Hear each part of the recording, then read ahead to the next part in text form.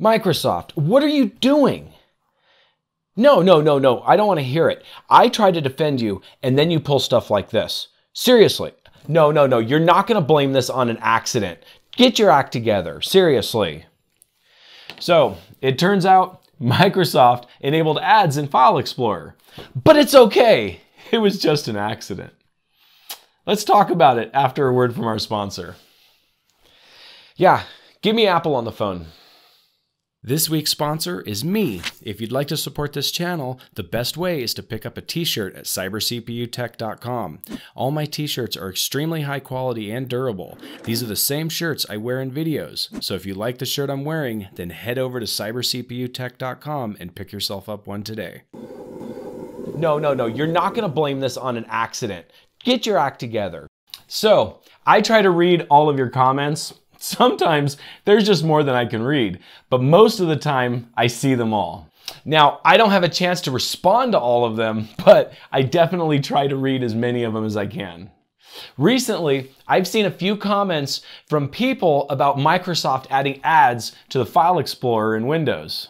When I saw the first one, honestly, I didn't really believe it. But then I saw a few more and I decided to Google it, and there's actually kind of some truth to it. You see, what happened was Microsoft accidentally released a version of the File Explorer through the development preview channel that had ads enabled.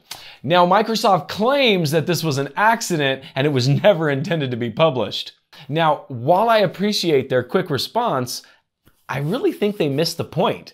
We now know for a fact that Microsoft has the capability of displaying ads in File Explorer. But then again, we already knew that because this is not the first time Microsoft has done this. They also did this back in 2017 to promote their OneDrive service. So we've already known for a long time that Microsoft has the ability to display ads in the File Explorer. But you know what? What gets me is why everyone is so surprised about it. If you really think about it, we've been dealing with ads in Windows for a really long time. So this is really nothing new. I've even mentioned it in videos before. Windows 10 comes pre-installed with tons of ads right in the start menu. In fact, it's not only that, but if you have suggested apps turned on, then they have reoccurring ads appearing all the time. Now, you don't think Microsoft suggests apps out of the kindness of their heart, do you? No, they're getting paid. They don't just think you're going to love playing Cherry Crush. Someone paid them to recommend that to you. And Windows 11 has brought it to a whole new level. I mean, we're talking about Facebook, Twitter, Spotify, Netflix. I've even seen Photoshop Elements. And these are all in the start menu by default when you install Windows 11. Now, I haven't used Windows 11 for long enough to know for sure, but I'm sure Microsoft is capable of adding more icons to your start menu at a later time too. So, like I said before, I don't know why everyone is surprised by this. And in reality, Microsoft is not the only company doing this. Apple bombards their users with ads all the time. You get ads for iCloud, Apple TV, and numerous other Apple products that they want to push in your face. And let's not leave Google out of this. At least once a week, I get Google asking me if I want to join YouTube Premium. You know, that one I may actually do. It would be kind of nice playing videos on my Roku without having to watch commercials. And you know what? That's actually the point I want to get to. Ads aren't inherently a bad thing. Granted, I don't want them plastered all over my operating system, but simply the concept of ads isn't a bad thing by default. For instance, you probably watched an ad prior to this video, and I appreciate that. It helps pay for the stuff that I do on this channel. But there's a line moving that I believe people are not ready for. That's ads being integrated into our operating system itself. And whether we like it or not, I think this is going to be the new normal going forward. Windows, for all sakes and purposes, is essentially free now. Microsoft allows people to upgrade to the new version of Windows through previous licenses. But in reality, it's not really free. Microsoft has just changed the type of payment method that you're using when purchasing a new version of Windows. You remember the saying, if you're not paying for the product, then The product is you. Microsoft has moved to a form of monetization that internet companies have been using for years, decades in fact. The reason why services like YouTube, Twitter, Facebook, and others exist is through collecting data on you and using it to display ads. Now, this is the reason why I think Microsoft pushes Edge so hard, because as long as you're using Edge, then Microsoft can complete the second half of that transaction, showing you ads, in a much less controversial way. The data mining is still happening behind the scenes within the operating system without your knowledge, and that data is then used to display ads. If Microsoft can show you those ads in Edge, then they won't get as much pushback.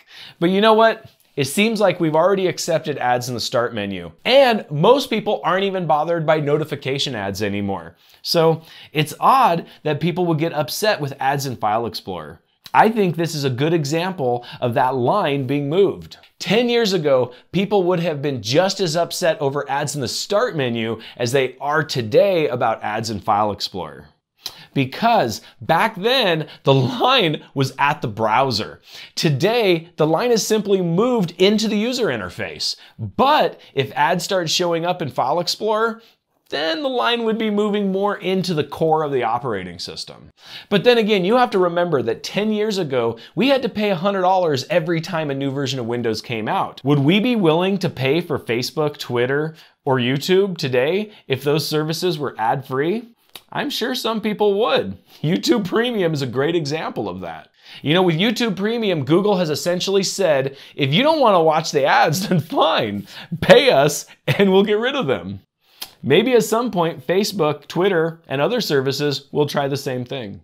But I think with Windows, Microsoft is trying to get the best of both worlds. On a new system, you still have to pay full price for a license for Windows. A Windows that's bombarded with data mining and ads. Now, sound off in the comments below and tell me if you'd be willing to accept the ads if there was no license fee for Windows at all. Or are you happy paying the initial license fee for Windows and then getting free upgrades to new versions based on an advertising model? Personally, I don't mind the current system. I don't have a problem debloating Windows to remove most of the data mining. Also, the initial license fee is fine because if you think about it, it's kind of a leash for Microsoft. They're a lot less likely to push even more ads and more intrusive data mining as long as that initial license fee exists. Ultimately though, I think advertising within Windows is going to continue, and I think we will eventually accept it. Things like this have a tendency of moving more into the thing and less away from it. I mean, you don't see Facebook and Twitter cutting down on the amount of ads they show. It just continues to grow more and more. Ultimately, though, this isn't a bad thing. There's always going to be an equilibrium of what we will accept versus what we won't. And even if that line moves, it will always be right where we accept it. That's why Microsoft came out and said that the ads in File Explorer were not meant to be released, because we're not ready to accept that yet. That's not always going to be the case. But with that said, if you'd like to debloat your copy of Windows because you're not ready to accept where that line currently is, then check out this video where I show you how to manually go through and debloat your copy of Windows. Have a great day.